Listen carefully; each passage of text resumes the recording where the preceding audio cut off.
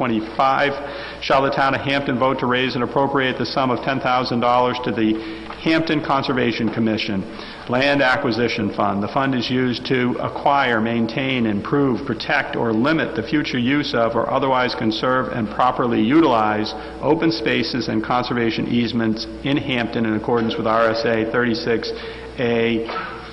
Majority vote required. Recommended by the Board of Selectmen 5-0. Recommended by the Budget Committee 11-1. Fiscal impact note: the estimated 2014 tax impact is 0.4 of 1 cent per $1,000 evaluation. Is there a motion to open discussion on Article 25? Moved by Ms. Woolsey, seconded by Mr. Pierce. Is there anyone wishing to be heard on Article 25? I recognize Mr. Diener of the Conservation Commission. Thank you, Mr. Montgomery.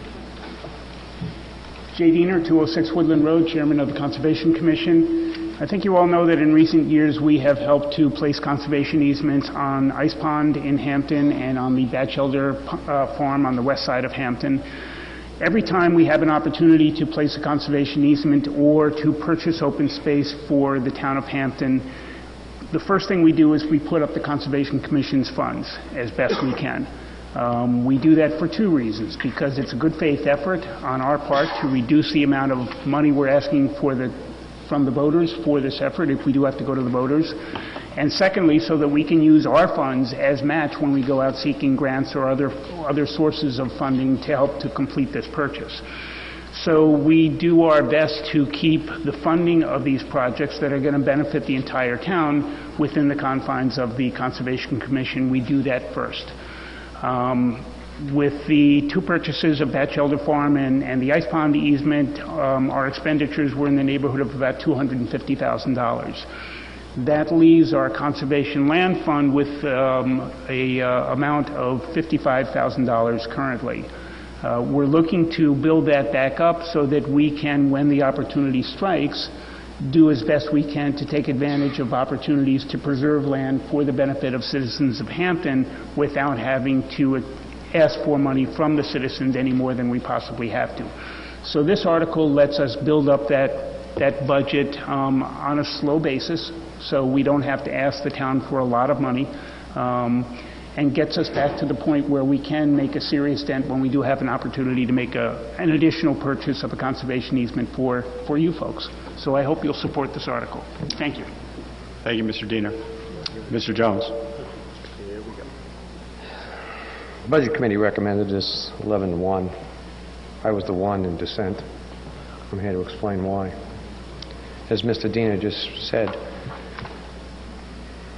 the purpose of this warrant article is to add $10,000 to the Conservation Fund. Of course, if you read that, it actually says something entirely different, or it seems to. Conservation Commission Land Acquisition Fund. But the truth is that the state law under which this fund is operated is referred to as simply the Conservation Fund.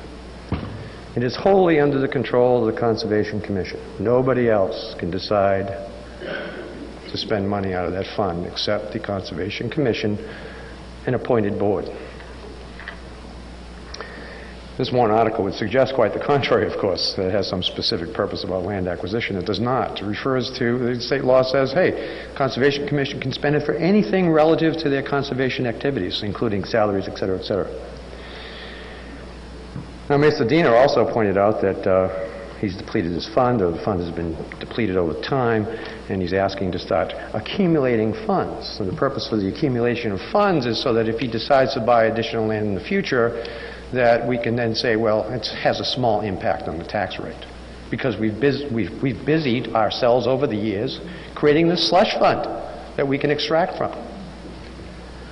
And he speaks about, having acquired other easements. I mean, just keep in mind, for example, the Herd Farm, which was purchased, I believe, about 10 years ago. So this year, we're going to be paying something on the order of $150,000 in debt service on that.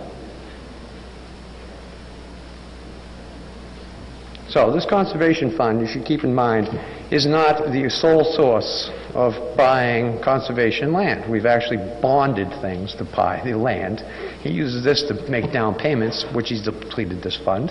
This fund is available to him to use for any purpose related to conservation commissions. And I'll further point out that he actually has a separate source of revenue from the town, the budget. He has a conservation budget. And it's also noteworthy that in that conservation budget, if he doesn't expend it all, where does the balance go? It goes into the conservation fund, so he gets to keep it. It doesn't go back to us at all. So this is really little more than a slush fund in my mind. That's why I voted no on it, and I encourage everyone to vote no on it. Thank you, Mr. Jones. Anyone else wishing to be heard? Ms. Gaethel? And I'll get back to you, Mr. Diener. Ellen Gaethel, 23 Ridgeview Terrace, and I've been on the Conservation Commission more than I have been off. I've been trying to get off for the past couple of years because I have fisheries responsibilities. I wasn't going to speak on this article. I felt that it had been passed over and over again. The intent has been always to use this money, and we do, in a separate fund.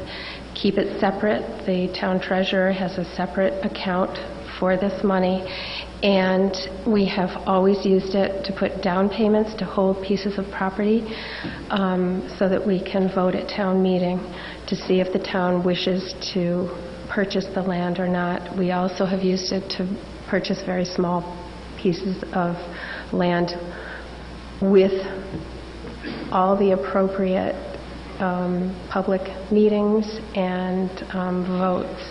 So I urge you to put some money in here so that we have the ability to hold property for the future town meeting votes. Without it, we have no way to keep, to put deposit down.